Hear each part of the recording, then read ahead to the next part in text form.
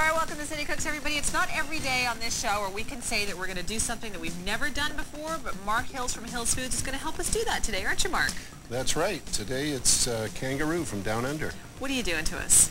What are you doing to us? We're actually going to be eating kangaroo? Absolutely. This is something that I've been trying to get into the country for a long time. And we were, in October of this year, we were successful. After many years of working with the Canadian Food Inspection Agency, we're allowed to bring it in and sell it as fine quality meat it is. Don't you have a big image problem with eating kangaroo? I mean, when you told me this morning, I thought, oh, I don't know if I want to do this. I mean, would a lot of people have that reaction?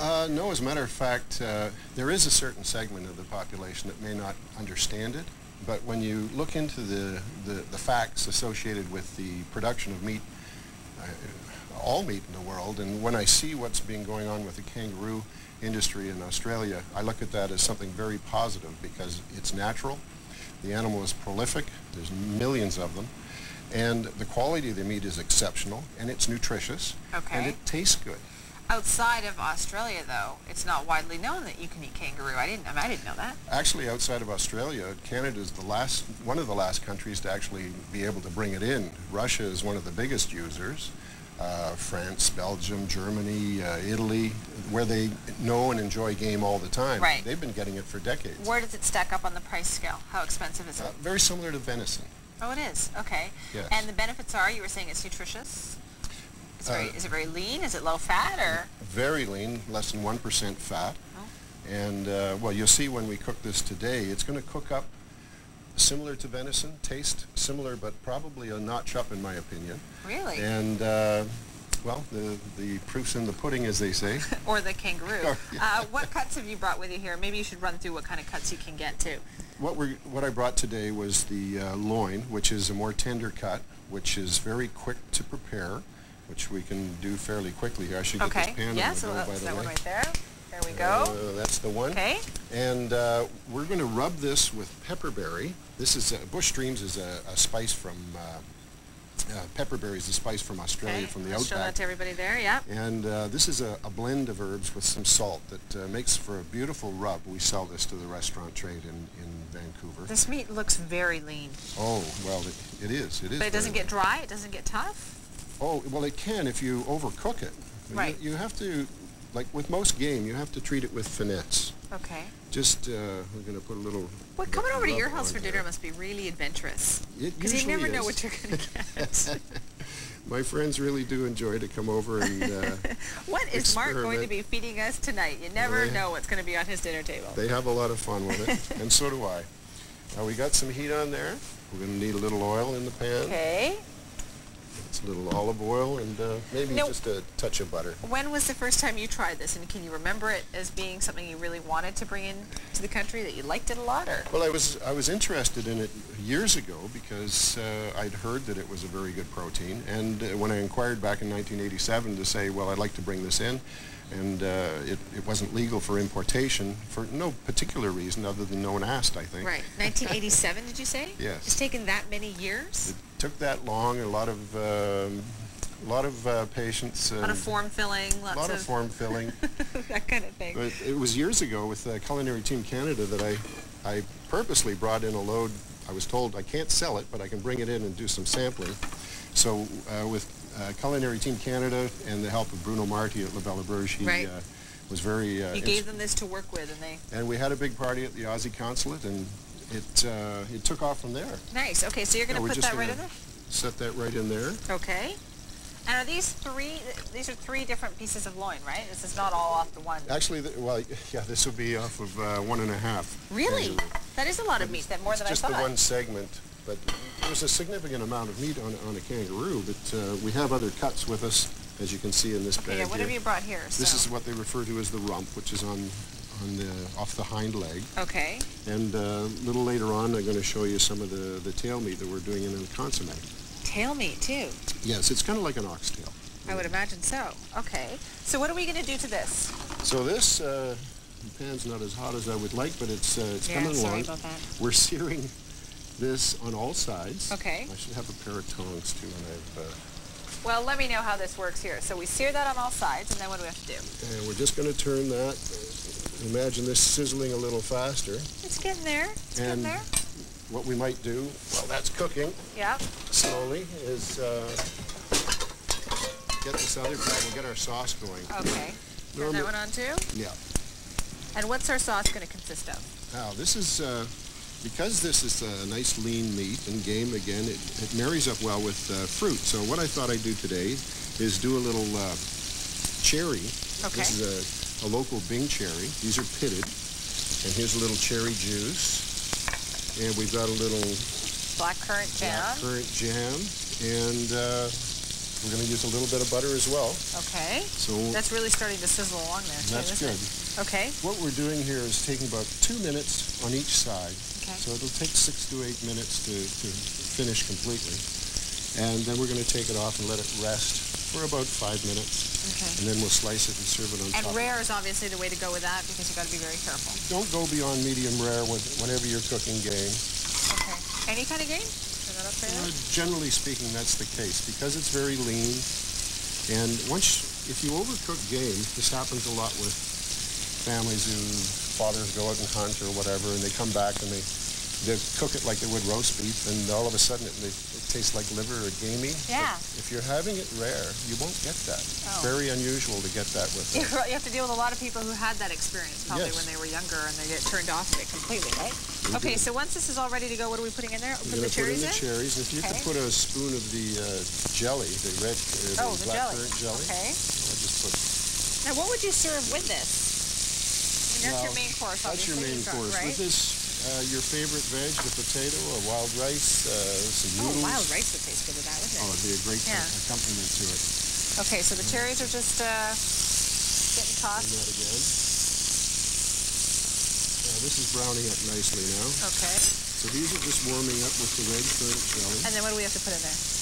Well, what else do we have? Oh, a little bit of the juice. Okay. Put a little bit of that in there. Just reduce that down. Now the butter will... Sort of let that all come together? Yeah. Oh, Okay. you know what we need is a little bit of cinnamon. Is there a cinnamon stick there somewhere? No. Or a sprinkle of cinnamon? Okay. Just a little, bit. just a little dash. That's good. That's all it needs. Okay. And it should. Be all coming together. Well, you know what we should do then? What should we do? We should probably take a break. Okay. We're going to let all this cook up. I can't wait. Well, I'm really excited to try this because I've never tried this before, so this will be good. Yes, we're going to take a break. This will all be ready. We're also getting into some other kangaroo dishes as well, so stay with us. We'll be right back.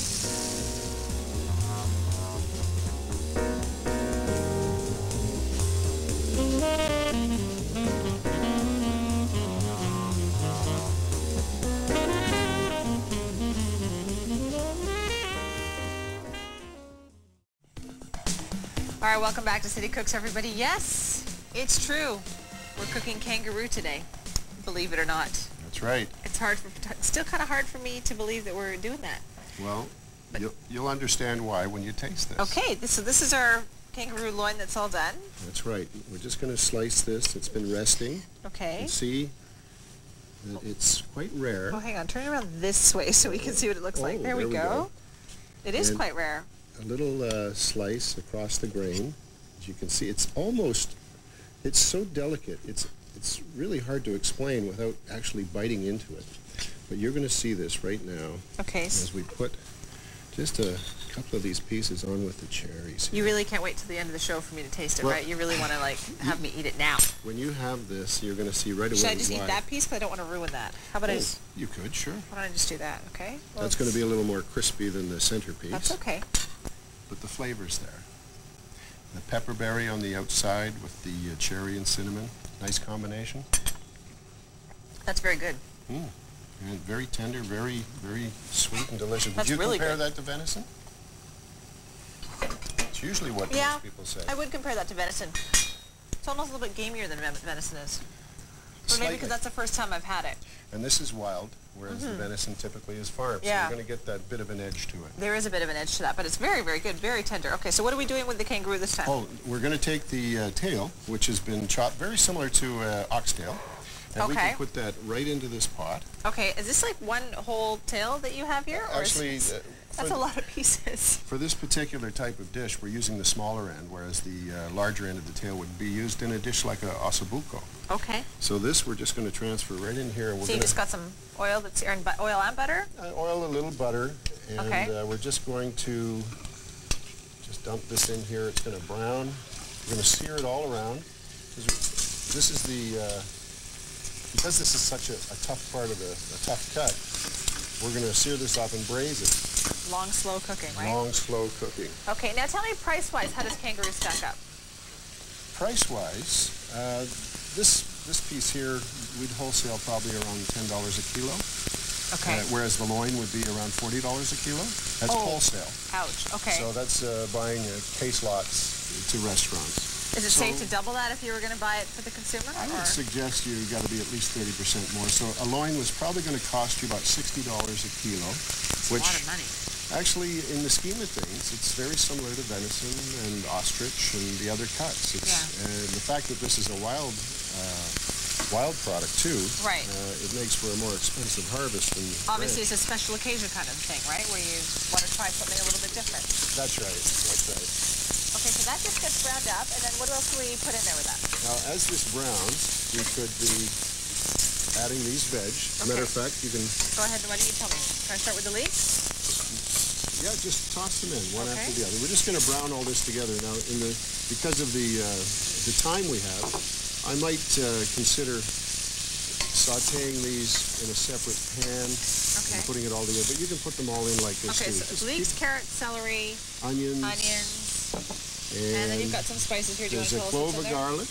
Yeah. And there's a bay leaf, a couple of sprigs of parsley, and one clove. So this is a standard consommé stock that you'd see for beef and game and chicken. Right. Well, we also have some juniper berries. Those are going in too. Yes, juniper berries are a wonderful complement to this because of the flavor of the juniper that, well, you'll see it when we taste it. Well, it's interesting. You put pepperberry on the loin. So is that really a compliment, I guess, to... Well, pepperberry, primarily because the pepperberry is indigenous to Australia. Right. And it's nice to use the indigenous ingredients when we're using the Kangaroo. The BC cherries is just... nice touch. Just a nice touch. Mark, is there anything that you've come across where you say, I can't eat that. That's just something I can't do?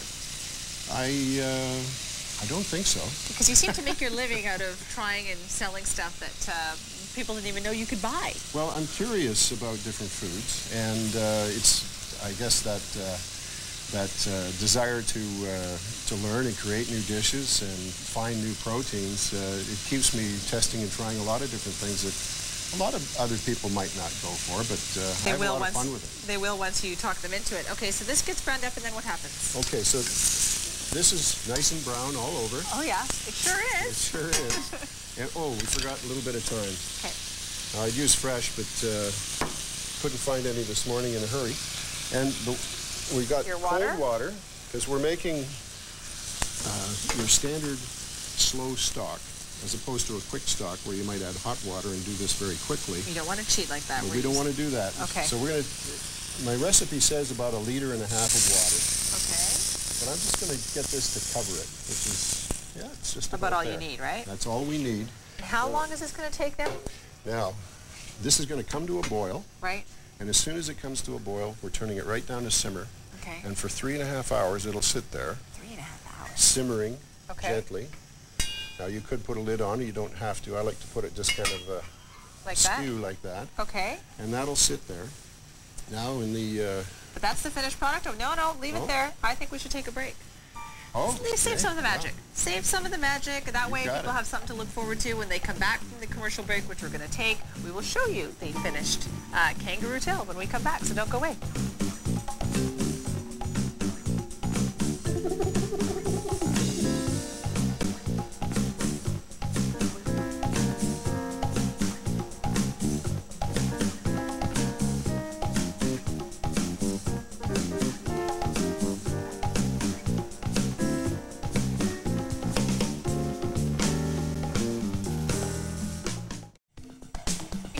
find out more about some of the different and unique products that Mark Hills has been talking about today, we'll check out Hills Foods Limited. You'll find them in Coquitlam. You can give them a call to find out more. You can also check out their website, hillsfoods.com. So anybody can just come in and get some of the stuff? Yeah, we encourage people to come in because the unique variety we have isn't available probably in any store. That's right. We're trying to get them out there, but it's not that easy to get retail space, so we certainly encourage people to come in and visit us. Okay, so now this is going to require a bit of work. That's why I'm rolling up my sleeves. So yes. What are we doing? Well, as you may remember, before we left, we had some consomme on the go. That's actually a stock. It's not. It's on its way to becoming a consomme. And I have to lift this up here? Yeah, if you lift that up, we have a cheesecloth here over a fine strainer. Now, this is warm, so be careful. I'm going to just drop this into here. Okay. And the cheesecloth is going to allow us to keep this very, very clear. We want the liquid to stay very clear, right? That's right. We'll put this pot over here. Woo! Now, I can move this plate. Okay. I just set it on there. That's okay. Are you sure? There's a lot more liquid left in there, Mark. Okay. Trust me. Okay. I'm trusting you on that one. So this smells really good. So what are we doing with that now? Well, this I'm going to transfer into this pot right here. Well, hang on. We'll put that up there. In the front. That one there. Oh, yeah. Okay. Got it. Got it. Okay. Here we go. Now, you'll notice on here there's some fat. There's the shiny stuff. And what I like to do, it's a little trick I learned just recently from a chef friend of mine. Okay. This is a little trick you can try it. And when you want to get the fat off the top, typically you would start... You start skimming it, wouldn't you? With the skimming with the ladle, just like this. Right. In a counterclockwise motion, and you turn back to clockwise to get it going for you, or vice versa. Yes. So, but what you find is that at that point, there's still some you just can't quite seem to get. I know, it drives me crazy. You can just drop that on there. Really? And it'll all soak up that top oil and just pull it back. Look at that. Oh, look at that. Little trick. It did take most of it off, didn't it? Now, if you're more patient, you could probably clear that right up. But we're not that patient, so we're just going to put it into the pot and get cooking. Oh, yeah, here. that pot's hot. Now, you'll see there's no residue there because it's all back in the cheesecloth. So we'll just let that rest, and here, if we get the tongs, we'll pull one of these tail pieces out. Right. And I'll show you just quickly here. And this is all part of the same dish. I mean, this is... I'm going to use these. It's quite hot. Yeah, this is what we're doing with the tail piece here. We're just pulling some of the meat Is there out. different types of kangaroo meat? Are there different types of kangaroos that...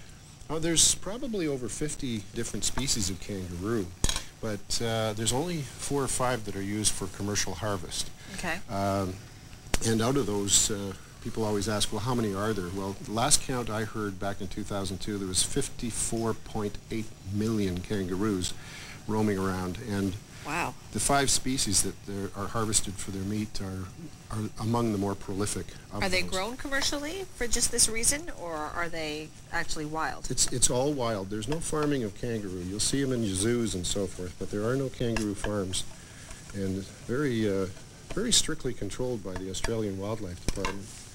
They have serious fines, up to $250,000 if you're caught poaching, and 10 years in jail if you start messing around with the kangaroo harvest. Wow. So they're very serious, and... so it is just like hunting for moose or venison or bear here in Canada? Well, it's quite different actually in the sense that this is a commercial harvest, and there's professional hunters that are licensed by the government to go out on the shoot. And it's... Is it almost their way of keeping a hold of the population as well? Because... They certainly like respect the population. They'd like to be culling more because in some cases it still is a pest. Yeah. And with the advent of water, so much access to water now with all the cattle and sheep farming in Australia, the kangaroo populations are just climbing like mad. Exploding. They've never had it so good with all the water access they have. Okay, so I'm just going to take skim that off last a little bit more fat there, okay. Put that in here. And what I want to do is finish this with a nice little sherry. Okay. Which will give that a whole new depth of flavor. Now we're really done. Are we really done? Okay, well, you just got to finish up a few things. Wait. Okay. We'll take a break. Mark's always like 2 steps ahead of me. We'll take a break because you're going to really present this beautifully, and we're going to take a look and try some very unique dishes when we come back. So stay with us. We have more here on City Cooks.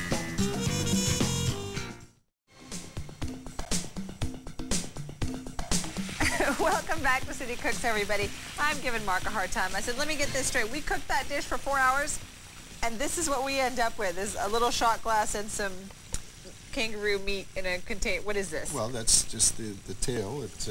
We've taken it out and we've diced it up. Right. It's like a garnish on your consomme. Kangaroo consomme, and here we have a kangaroo consomme shooter, which we finished with just a touch of sherry. Okay. Which really rounds this off nicely. So, cheers. Okay, when do we get to eat the meat part? Right after this. Oh, really? Oh, that's good. Isn't that rich? That is really good. That's very worth rich. 4 hours. I'd say. Sure, if I'm eating it somewhere else, that'd be good. It's nice to savor it, though. You don't have to shoot it back. But typically, if you were having something like this at home, there's some on the bottom of this one, too. Did you want to taste some? Yeah, I do actually want to. Just Yeah. a little tiny taste of the... Just, it's quite an intensely flavored meat. Oh, that sure is. If you were serving this at home for, pre-dinner course, You'd serve it just like that. that's all you need, just a little bit, and the meat garnish, a little bit of parsley. But what Mark, that was really good. Oh, that was really, really good. I'm glad you enjoyed that. And this is tell us earlier what we did here. Well, this is the loin that we sautéed earlier. It's been resting, and we've sliced it all thinly, and you see that it's still rare. Yeah. And I'm going to put the cherry mixture here right in the center just to be able to dip each slice as we... because we've been kind of digging into that as we've been going along here, and that is very, very tasty. Are you going to put that right on top? Right on top. Nice. Nice final touch there. So there you have it, a sautéed loin of kangaroo with a pepperberry rub and BC cherries. And this was the consomme. Consomme of kangaroo tail. Is that what the dish is called? Consomme of kangaroo tail? Actually, it's called consomme of kangaroo. That's good too. But it works. Did you make this at home for a dinner party? Actually, this is the first time that I've made the consomme. I made it last night, so I'd be ready for today. Good job. And I was very impressed with the flavor. And this I've done many times. As a matter of fact, we had this dish at the Royal Vancouver Yacht Club just last week with a group, and they were just blown away. I took this up to the Arctic where the big muskox harvest last week. Good stuff. Just for fun for the Eskimos, and they loved it. Well, thank you, Mark. Thanks for watching, everybody. We learned a lot about kangaroo. We'll see you next time on City Cooks. Now you get to have another piece of that. Absolutely. Go for it.